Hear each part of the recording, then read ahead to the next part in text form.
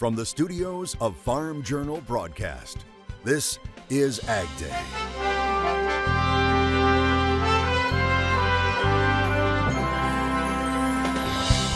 A strong statement from one celebrity chef. I'm done with vegans. I'm absolutely done with vegans. Why, he says he's banning certain eaters from his restaurant. Fears grow in the Corn Belt. Over the next 5 to 7 days, there really is not much prospect for significant relief in the Midwest. As crop conditions continue to sink. The EPA's big announcement when it comes to biofuel blending levels. So that's a significant number, and I think that's something to keep in mind. The key numbers and what they mean for producers right now on AgDay. Good morning, I'm Clinton Griffiths. The EPA announcing the biofuel blending volumes for the next 3 years. And while there's an increase in the amount of biofuels oil refiners will have to blend, the volumes include just 15 billion gallons each year of corn-based ethanol. AgDay's Michelle Rook joins us. And Michelle, the ethanol and biodiesel industries are not happy with these levels. That's right. The biomass-based diesel blending mandates were a real disappointment for the industry, coming in below the initial proposal and current production. As far as corn-based ethanol, EPA flatlined those levels for the next 3 years, representing a missed opportunity. EPA set the final corn-based ethanol mandate at the initial draft level for 2023, but below the proposal for 2024 and 25, and the levels were below what the ethanol industry asked for. There is $250 million for 23. That $250 million there is the second half of a remand, a court-ordered remand that was owed to conventional biofuel. But then they lowered it in years 23 and 24 down to 15 billion gallons. However, he says those renewable volume obligations still exceed previous blending mandates. We haven't ever had 15 billion gallons blended within the domestic marketplace.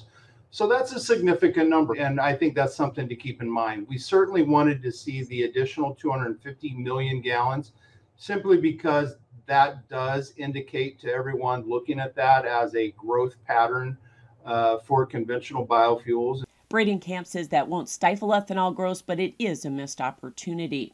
Now, for biomass-based diesel, EPA increased RFS volumes in the final rule by only 590 million gallons over the 3-year period, when production is already up nearly 400 million gallons in the first 5 months of 2023 versus last year. When you consider the fact that the Department of Energy's own Energy Information Administration, kind of an independent data collection agency, is projecting increased volumes of 650 million gallons this year, more than 800 million gallons next year. EPA's proposal of raising our volumes by 60 million this year and 200 and some million next year is just a small percentage of what we see coming online. He says it remains to be seen how negative the RFS will be for the industry in terms of investment in feedstock capacity and the build-out of additional biomass-based diesel capacity. I'm Michelle Rook reporting for AgDay. All right, thanks, Michelle. While farmers keep an eye on Washington policy, they're also watching crops struggle in the Midwest due to a lack of rain. The latest crop progress report says just 55% of the corn crop is rated good to excellent. In Illinois, it's just 36% and 32% in Michigan. Meanwhile, soybeans aren't faring any better. 54% of that crop now rated good to excellent, with just 33% of the Illinois crop rated that high and 23% in Michigan. Now, USDA meteorologist Brad Rippey says the prospects for crop-saving rains in the Corn Belt don't look promising over the next week due to what's being called an omega block. Over the next 5 to 7 days, there really is not much prospect for significant relief in the Midwest. And in fact, if you look at the central part of the Corn Belt, almost zero chance of rain over the next week. You have to go to the far eastern and southeastern Corn Belt, the Ohio Valley, to get into some rainfall there. We should see some rain breaking into the Dakotas, Nebraska, and parts of the upper Midwest as we move later through the week. But that is going to leave a lot of the Midwest unfavorably dry and with continuing diminishing soil moisture as we head toward the very key reproductive stage of development for corn and soybeans. Meanwhile, the hot, dry weather pushing winter wheat harvest forward in Missouri. Nationally, 15% of the crop is cut. It's normally about 20% complete. Oklahoma running 14 points behind normal, while nearly half of the Missouri crop is now in the bin. And it's not just drier conditions that are the issue, but high heat. Texas power grid operators urging people to reduce their electricity use. It's due to a heat wave that has baked the South and caused power outages in several states. Temperatures across Texas are running about 10 to 15 degrees above normal. Now in South Texas, heat indices were forecast to feel as hot as 120 degrees. And that may not be the end of this record-breaking heat wave. In the South, meteorologist Matt Engelbrecht has more. Matt. Yeah, Clint, we're getting that Rex block, that blocking pattern setting up once again across the United States. And unfortunately, not only is it bringing extreme heat, but also extreme dryness as well. The latest root zone map showing what's going on regarding the moisture in the ground, not necessarily the atmosphere. We'll look at that coming up in a bit. You see a lot more red, the very dry, if not extreme, but also extending. If there has been kind of a major update compared to the last couple of days or last week, it's right into Indiana, Illinois, and up into Michigan, Ohio, and Pennsylvania, where it has gone from being normal to dry into the red, the very dry, or even the extreme. Now, we mentioned those extreme temperatures coming up in a little bit. We'll take a look at the jet stream because a similar pattern could be setting up this time next week. But before that, some much needed rain in and across the area. So there's a look at your root zone map. Coming up in just a little bit, we'll take a look at your extended forecast. But first, I want you to check this out over here. Go ahead and look at your screen. Just a beautiful picture that was sent in. And this is coming in from Paul. We updated you on how the wheat harvest is going a few moments ago. Now here's a look at Paul Penner's crop in Kansas. He says his field survived drought, wind, and hail. He is predicting a 3 to 5 bushel loss from the hail. Great to see he's able to harvest, though. I'll have more on your forecast coming up. Florida tomato growers say Mexican producers are still dumping tomatoes on the U.S. market. It's the latest in a long dispute between both countries. The Florida growers asking the Commerce Department to terminate a 2019 agreement. That measure suspended anti-dumping duties on tomatoes imported from Mexico. Well, now the Florida Tomato Exchange says the agreement, which introduced new rules on pricing and inspections, isn't working. The exchange says domestic farmers have gone from an 80% share of the market to now 30%. And tomato importers, well, they say this latest move is just an effort to avoid innovation and a push to monopolize the U.S. tomato market, ultimately forcing prices higher on consumers. USDA says it's buying up $39 million worth of table grapes. They are to be used for feeding programs in schools across the country. They'll be distributed from the end of July through the middle of December. USDA says the total amount purchased is just under 2 million 19-pound cartons. They range in price range from $15.37 to $26.97 per carton. Russia says there are no grounds for extending the Black Sea grain deal. It says the United Nations brokered deal is not being properly implemented. Meanwhile, the UN Secretary General is calling for an acceleration of Black Sea grain shipments from Ukrainian ports. But a UN spokesperson says food exports have dropped significantly from their peak last October of 4.2 million metric tons to just 1.3 million metric tons in May. The Secretary General is also urging both sides to do their utmost to ensure the continuation of the agreement, which is up for renewal the middle of next month. Illinois farmer and global philanthropist Howard G. Buffett continues his push for support in Ukraine. He stopped in London this week to discuss what he's seen during his 8 visits there. Speaking at the Ukraine Recovery Conference, Buffett is asking for additional support, especially when it comes to demining the countryside. His foundation spent $150 million supporting Ukraine in 2022, providing food to rural communities and helping replace farm equipment destroyed in the war. He has plans to double that support this year. Those falling crop condition ratings pushed July soybeans above $15. We'll talk markets coming up next. And eating healthy foods is important no matter your age. We'll see how one nutritionist is teaching those lessons to seniors in Louisiana, in the country. AgDay is brought to you by EndZone from Farm Shop MFG, which allows you to rehydrate your soybeans from 10 to 13%. On a 20,000 bushel bin, that's an extra semi-load added to your bottom line. Order your EndZone fan control now for as low as $2,900 while supplies last.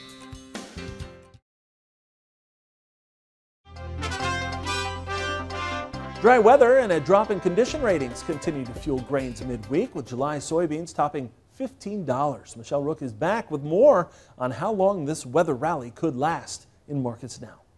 Big rally in the grains on Wednesday. Tom Fitzmeyer, Summit Commodity Brokerage, joining us with analysis. And Tom, this rally seemed to be pushed by kind of a surprise in both crop ratings as well as this subsoil moisture condition.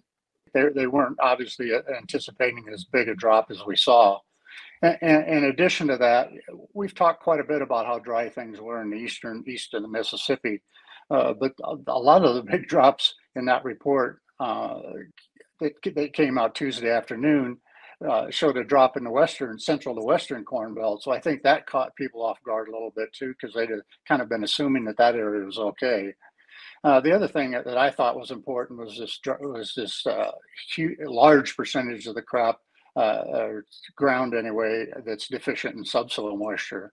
A lot of times in June, you can sustain the crop fairly well without a lot of rain if you have good subsoil. But this is a situation where that subsoil is not there to sustain the crop. So you need to have rains, and we just haven't been getting them, and we don't have a lot of them in the forecast. So it's starting to get to the point where people are starting to talk about, well, certainly that 182 bushel per acre yield on corn is sort of out the window. Now is it 177? Is it 174? Just, what kind of damage is going to be done to the crop here? So we did close above, like you say, some major resistance areas and moving averages. And so where do you think we project to now? Oh, I think there's another 30 cents up in corn. I don't think it'd be that difficult to see the December contract work its way up toward 648, 650 range. The November soybean contract up in that 1420 range, I don't think would be that hard to come by, another 40 cents or 60 cents up. So there's some room for it to move on the upside. Soybeans also got some help from the big rally in the meal market with those meal oil spreads being unwound. And that was really tied to this EPA RFS announcement, wasn't it? That was a disappointment, particularly to the bean oil industry. So you end up with bean oil down the limit. That sent the spreads crazy, so a lot of buying meal, selling oil as people try to correct that spread. Gave meal a really nice pop. Thanks for joining us, Tom Fitzmeyer with Summit Commodity Brokerage. That's Markets Now. AgDay is brought to you by Lamar's Toy Store, the largest and most diversified farm toy store in the U.S. They have new and old and do restorations and customizations too. You need to see it to believe it. Visit lamarstoystore.com or call us at 712-546-4305.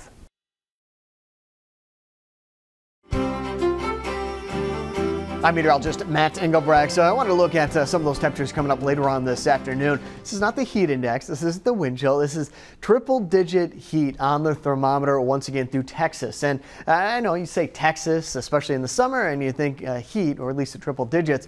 But we're about 3 weeks, if not a month, ahead of schedule with some of the numbers that are showing up into San Antonio and Brownsville, Texas. 115 degrees. The other reason I show this is a similar pattern set to take shape with the ridge developing next Wednesday and Thursday. In fact, we'll start right there with the temperature outlook June 26th through June 30th, a cooler back into the Midwest for a short amount of time. But when you start to see the temperature outlook increase back here to the west, it's a really big signal that that jet stream is going to be moving back to a pattern that would support a ridge over a kind of trough digging through, which would bring rain and cooler temperatures. We'll look at the jet stream coming up in just a second.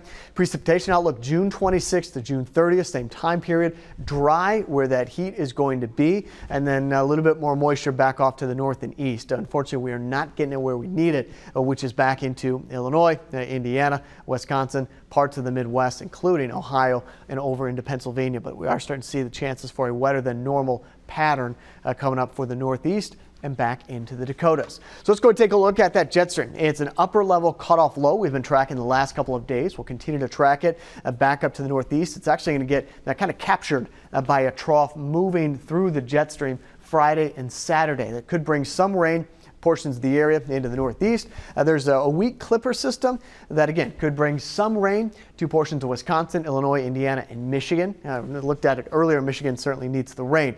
But what I want to point to is what comes after Sunday, Monday, and Tuesday. You see this trough move off to the east. That's where these lines go down. Where the lines come up, That's the ridge. And a big circle like this puts numbers like we just looked at back into the forecast next Tuesday and Wednesday. And then by Wednesday and Thursday, this will continue to build back across the United States, limiting significant rain chances and increasing the heat across the nation. Again, there's the jet stream for next Thursday. Let's start off in Dover. We do have some showers in the forecast, high around 74 degrees, low of 68. Lake Wales, Florida. Got some evening thunderstorms, otherwise a dry day, high 93, low of 72. Jessup, Georgia, high of 84, low of 72.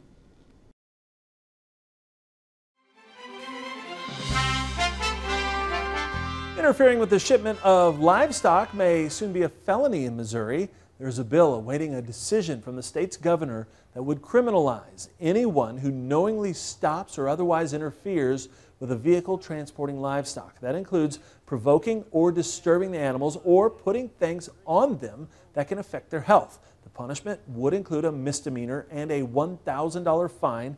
The state representative behind the bill says her sponsorship was fueled by issues in transferring hogs within her district that includes a large pork processing plant. Now, she says trucks were being slowed down or stopped, tainted water was thrown into the trailer, and hypodermic needles were put into loaded hogs. She says acts like this on livestock are not only a problem when it comes to production, but the costs due to these acts may be passed on to consumers. A celebrity chef in Australia says he is, quote, absolutely done with vegans and has moved to ban them from his restaurant. Now, according to 9 News in Australia, Chef John Mountain made the decision after a dispute with a customer. It was over a complaint the customer had made against the lack of vegan options on the menu at the restaurant Fire. And they were charged $32 for vegetables. Please go find another kebab shop somewhere that's happy to give you that plastic rubbish that you enjoy to eat so much. Go and enjoy your life somewhere else. I've worked for some of the best chefs in the world, and to be told that you're not good enough by some sort of influencer type vegan person that I'm not into the 2023s killed me. Now, after the ban, Mountain says business is booming. Mountain has starred in cooking shows in Great Britain. Hey, a good nutritious diet should be a priority for all of us. Up next, we'll head to class with one Louisiana nutritionist, sharing those lessons with experienced eaters in the country. Registration is open for the 2023 Pro Farmer Crop Tour. Join our team as we gain insight on the 2023 growing season, in person or online. Visit profarmercroptour.com/register to select the stop nearest you.